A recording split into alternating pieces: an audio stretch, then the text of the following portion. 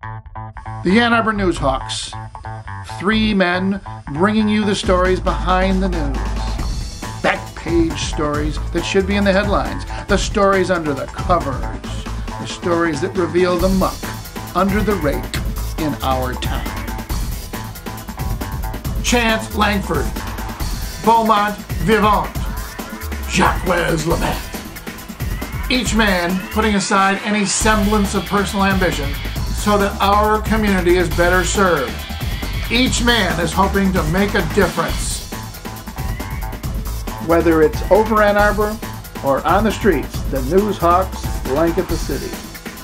And as masters of disguise, they move about undetected between the town and gown social circle. They can be ruthless when they have to be, and yes, sometimes they just push too hard. But that's what makes them so good. Each having earned his badge of honor, the Newshawks are there for you, Ann Arbor. I'm Chance Langford. And I'm Beaumont Vivant. Before we start tonight, the Newshawks would like to read a statement of apology to our viewers. Recently, the Ann Arbor News, using the Freedom of Information Act, uncovered a scandal involving text messaging going on during city council meetings. This is an issue so huge, so important to our city, that we know you're asking, where were the Newshawks on this one? You men get your fingernails dirty digging into stories like this. You let us down. And to that we say, guilty as charged. You deserve better from the Newshawks, and we promise that we will work harder. We will work longer. Well, we can't really work longer because we already operate 24/7. But we will work harder in the hopes that we can earn back your trust. That wasn't easy, but let's move forward. The Newshawks have learned that there will soon be a major announcement coming from the Ann Arbor School Board. For that, let's go out to Jacques Labatt. Thanks, Beaumont. I'm here at Skyline High School, where we've learned that the school board, in an effort to fill the underutilized Skyline High School, announced the closure of both Pioneer and Huron High Schools. The students from both schools will be transferred to Skyline, and the new school will be renamed Ann Arbor High School. In the spirit of cooperation, and in order to make absolutely no one unhappy, the school board has decided the mascot will be a purple river rat riding on the back of an eagle. This is Jacques Labatt giving it back to you. It is rumored that the Pioneer property would then be sold to the University of Michigan, who would use the entire site for a 4-story parking structure for football parking. The top floor, nearest the stadium, will have bleachers to provide 5,000 obstructed view seats that will keep the big house #1 in attendance. We understand that the Huron High property is being considered by Washtenaw Community College. The president of the school says the community college can justify spending several $1,000,000 on real estate because they would use that river location for a new canoe livery operator school and paddle boat academy. The U of M is also an interested buyer. Their spokesman says that the university has really absolutely no use for the property whatsoever, but they would like to continue their strategy of keeping properties off of the city's tax rolls. In a sign of the times, we've learned that the Ann Arbor News building has been sold to Tio's Mexican restaurant. Tio's had just leased another location, but as a restaurant spokesman told us, the Ann Arbor News accepted our rock-bottom price, and with the additional space, we can dedicate an entire floor just to enchiladas. And by promising to hire 3 new employees, Tio's received a 20-year tax abatement from the city and became the fastest growing company in the state of Michigan.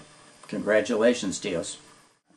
And yet another sign of tough times in our area, we have learned that the Woodward Dream Cruise was very close to being canceled this year after more than 2,000 vintage muscle car owners withdrew from the cruise and instead turned their cars in under the government's Cash for Clunkers program.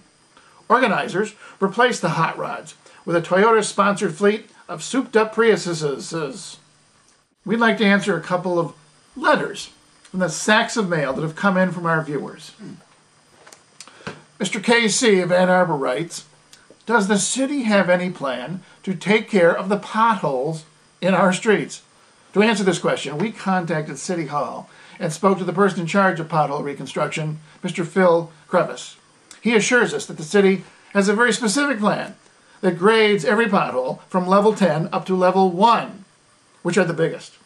When a pothole reaches a level 3, it moves to the priority list. The Newshawks have obtained a picture of 2 potholes on Geddes Road that meet the level 3 standard.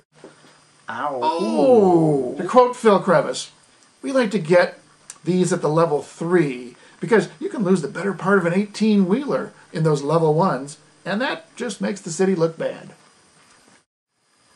Finally, we have a question from Mrs. C.B. of Ann Arbor, who writes, the traffic island planters look especially beautiful this year. How about an update? You'll recall that last summer we talked to the city about its plan for using the traffic island plantings as a way to create that good first impression for people coming into Ann Arbor. So we again contacted botanist Fern Green, who told us that she is excited about the building anticipation leading up to the announcement of this year's theme. Last year's theme was the life cycle of the Ann Arbor tree, and this year's brand new plantings follow the theme Edible Weeds, Nature's Free Salad Bar. Don't view those common weeds as a garden nuisance. Look at them as a potential source of free food. Ms. Green sent along a salad made from a variety of weeds from the planters, including chickweed and dandelion greens. If we throw in a splash of balsamic vinegar and olive oil, it's very tasty. And we've learned that city employees on their own time have planted a weed in the planters that when dried can be added to baked goods for medicinal purposes. Beaumont, who is suffering from a Headache. seems to be favoring the medicinal baked goods over the weed salad provided by the city. So kudos to the city for using the planters both as a source of food and as a way to keep the lid on the rising costs of health care. That's it for now. I'm Chance Langford, and speaking for Beaumont Vivant. See you next time. Cut it out, Beaumont.